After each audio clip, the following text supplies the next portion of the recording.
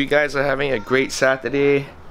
I've cleaned up my lens filter and I'm gonna just show you a really quick picture. That's how big my lens filter is. So I've actually cleaned it up. The last video I uploaded, I could actually see particles on it. So I'm hoping today is looking a little bit better. Anyway, let's cut to the chase. I'm actually doing a video on the total power consumption on all my electrical devices today. So it's going to be a really quick video. So let's just say that you have the one wheel, the Ultra. Oh, and by the way, the Ultra price revision, please visit the website. I've revised the price for the weekend. If you guys are still interested, have a look at that. So it's going to be the one wheel, the Ultra, the Evolve board, the Raptor, the Fidu, as well as the Stealth Bomber. So let's just see when I power all the devices on, what will be the current draw on the socket itself. Alright guys, so I've got almost everything plugged in, and shout out to Jeff for his Airwheel X3. I haven't been using it, bro. I need to return it to you soon, man. Anyway, so I've got the Airwheel, one wheel, Ultra 3, Carbon GT 4, Raptor 5, Fiddle 6, and the Stealth Bomber 7. 7 devices all plugged in, and it's all coming from the wall socket over there. And now for the verdict. How much power will it consume? I hope nothing explodes.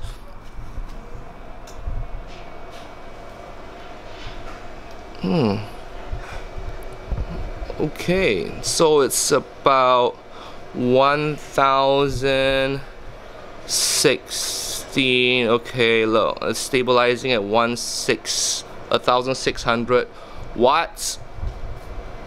Okay, let's look at the function over here. Okay, let's look at the watt hours here. Oh, kilowatt hour. So basically, by the time the devices are fully charged, this would actually give an indication of exactly how much electricity was consumed. So to put things in perspective, in Singapore, 1 kilowatt hour, it will cost you about 22 cents per unit. So just an indication, right now it's just running, obviously it's running 0.031, 32333.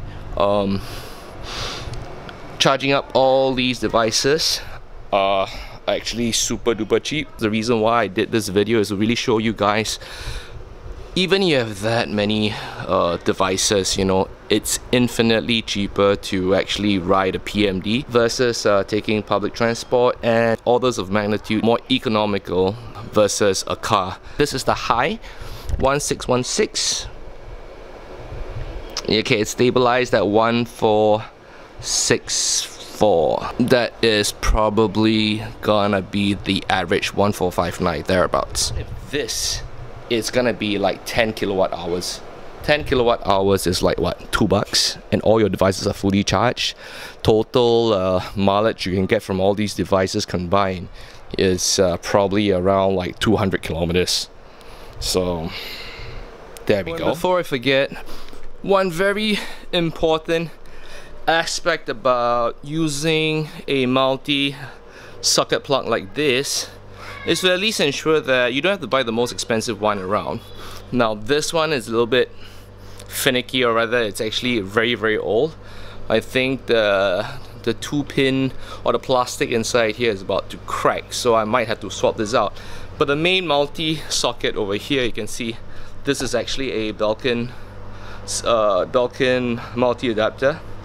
So it's got surge protection. Now the most basic thing that you want in a multi-socket adapter is that, you know, it needs to have at least surge protection. So that's something to take note of. And as much as possible, if you can, charge your devices outdoors, or if you can't charge it outdoors, or at least put it out in a balcony or somewhere where it is nice, open and airy. If it's going to be indoors, just make sure that it's not around anything flammable. It's very, very important. Also know that most of you have a habit of wanting to use fast chargers. You know, I think I've covered it before. I'm not a huge fan of fast charging any of your PMD devices, because just remember, if you're going to be fast charging any particular device, you will compromise the lifespan of the battery cells inside. So if you can follow a schedule, you know, once you're done using the PMD, you could charge it in the office, you could charge it at home. Don't leave it until you totally drain off the battery. Again, that's not a very good practice. At maybe halfway, a quarter left of battery life, stick a charger in, you know, and just make sure that, you know, your devices are fully charged at all times, especially if you use it on a daily basis. Don't let it drain. Don't use fast chargers as much as you can, unless for emergency, you know, you really need the device and you just need to charge it up as quickly as possible. But if at all possible, like myself, I never ever use fast charging.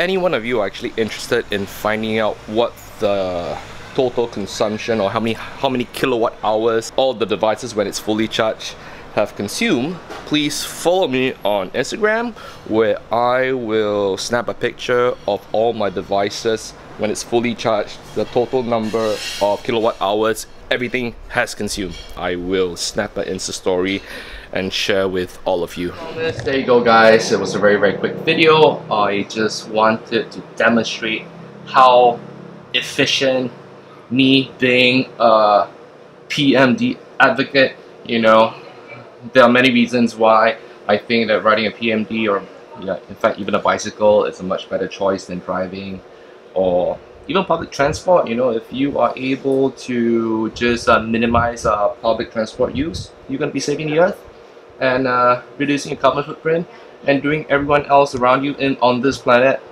a big favor. So as always, until next time, if you liked the video, give me a thumbs up. If you haven't subscribed, please subscribe, and I will see you in the next video soon. Bye bye.